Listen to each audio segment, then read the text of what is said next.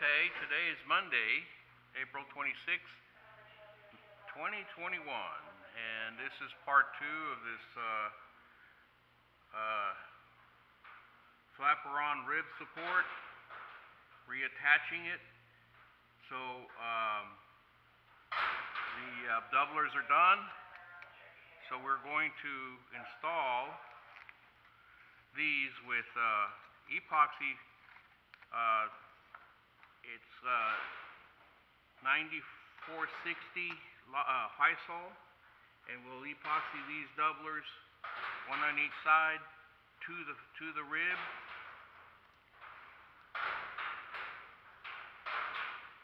And then we'll wait 24 hours, and then we'll epoxy the second doubler that goes through the AN3 bolts here. We'll epoxy this to that first doubler.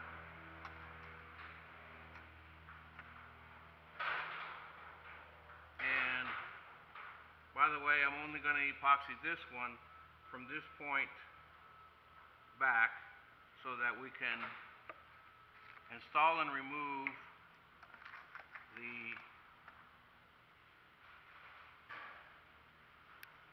flapperron if we need to. After this is epoxied like this, we can install and remove the aileron as needed, if needed. So after that, this 24 hours after this second doubler is installed, we will drill several fasteners, probably AN3 bolts, to make sure all this is good and tight and stout, so that we'll never have another problem again. So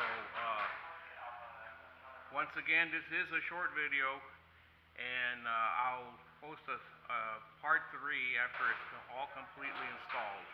And part 4 will cover the fabric, reattaching the fabric and things of that nature.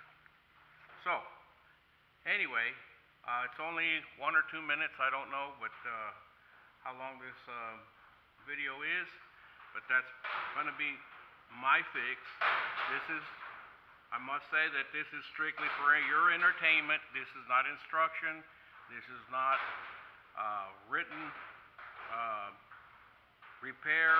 This is an experimental airplane, and so it's up to you, the individual, and your comfort level as far as how much doubler you're going to put on here.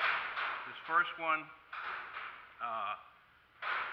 comes with a kit from Kitfox. You shape it to install it to fit, and then and this is 25 thousandths 2024 T3. My outer doublers, I ordered a piece of 70, 75 T6, 71 thousandths, so it's pretty thick. But some of you guys might feel that's overkill, but that's where my comfort level is. It's just according to your comfort level. So maybe that'll give you an idea of how to repair yours if you need to. And because I've never seen anything posted like this on YouTube, or it's hard to find pictures. So this is why I'm posting it, strictly for your entertainment, and that's it.